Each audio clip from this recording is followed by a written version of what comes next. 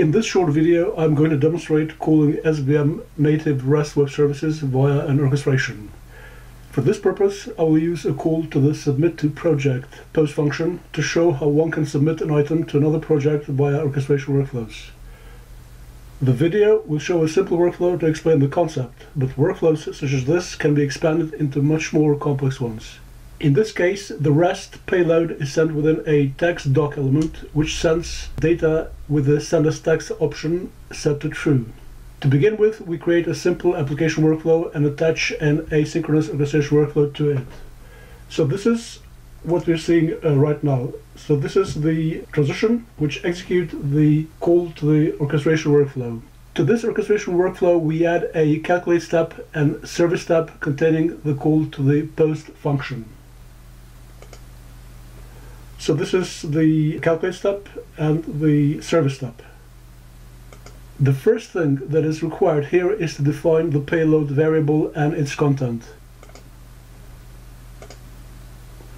As you can see, I have done this in a working data variable named ae_regbody, which is of complex type and contains a string element named tagsdoc, which holds the payload. It is important that this element is always named tagsdoc. The containing element's name is irrelevant. In this particular case, the payload contains the names of the fields which will be populated and their values, which in this case are the title and description fields. This particular orchestration uses fixed values for the sake of brevity, but they could be set dynamically. For more detail on how the payload is set and defined, please see the SBM JSON API guide.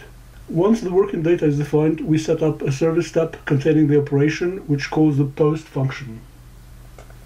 Now, the main points in this service step is the REST URL, which defines the URL to the REST resource, and also the API to the REST resource, which in this case is the JSON API, which executing the submit to project UBG issues animation pro call, meaning that this API executes a submit to project call to this particular project. As I said before, it's important that the send as text option is set to true, and for the sake of simplicity, we have set the authorization type here to SBM token.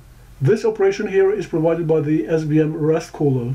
Now, as you can see, the body XML here, which is the element which receives the payload, is empty, but it is empty because we have associated the payload to this element in the calculate step, and you can see that here.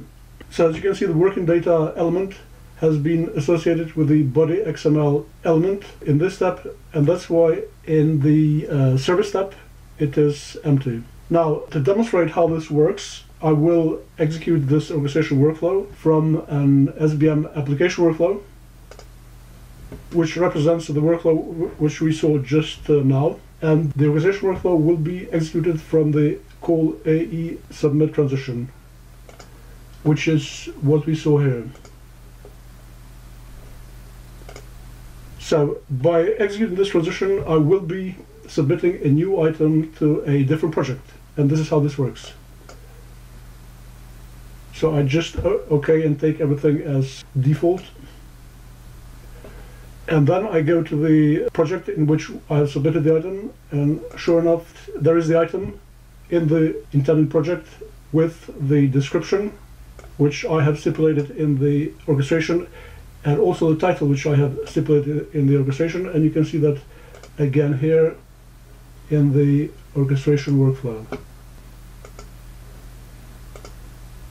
So as you can see, the title is supposed to be browser hangs, the description is supposed to be test with AE REST, and that is exactly what we are seeing in the newly submitted item using an SBM REST call from an orchestration. I hope you have enjoyed the video. Thank you very much for watching.